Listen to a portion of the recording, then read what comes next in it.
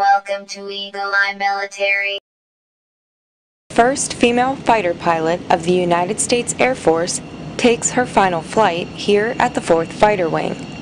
Colonel Jeannie M. Leavitt, the current commander of the 4th, prepares for her change of command by upholding the Air Force tradition of the Finney flight.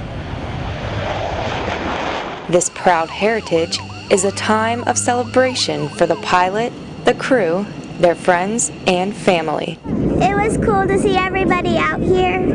It's fun to hose her down. I like to do it.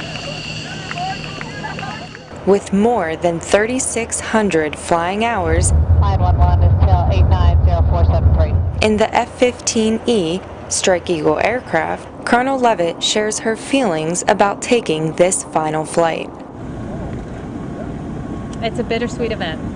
I love flying this airplane. I've been flying it since 1993. It is an awesome sortie, but it's sad knowing it's my final flight as the 4th Fighter Wing Commander. This marks yet another historic moment here at the 4th Fighter Wing. Senior Airman Emma Duff, Seymour Johnson Air Force Base, North Carolina. Fighter squadron or Pantons, these pilots are no different. Well, as long as it's not as cold. One airman, from the time she was a small girl, wanted to serve her country and fly. I grew up the blood to fly, just because people in my family, close friends and everything, did a lot of flying, so I had a lot of exposure to it. So that was initially why I wanted to fly. Getting to fly F-16s is very competitive, and she knows she did not get here alone. There's a larger community of female fighter pilots nowadays, and it's awesome. It's a community within itself, basically, and it's awesome because you have somebody that set the precedent and someone that I can follow in their footsteps and ask questions and learn from them. So I feel very fortunate that there have been several before me, and even though they were shut down at different avenues of joining the services, so it was just awesome to see that they really ended up intertwining women in aviation, and especially military aviation, with the WASPs and the WAFs and the other female service pilots, which is just an incredible part of our history. Carrying on the Panton's Push It Up motto, Lieutenant Kotnik continues the rich tradition of women aviators as she defends the base. Sergeant Lauren Massey, Kunsan Air Base, Korea.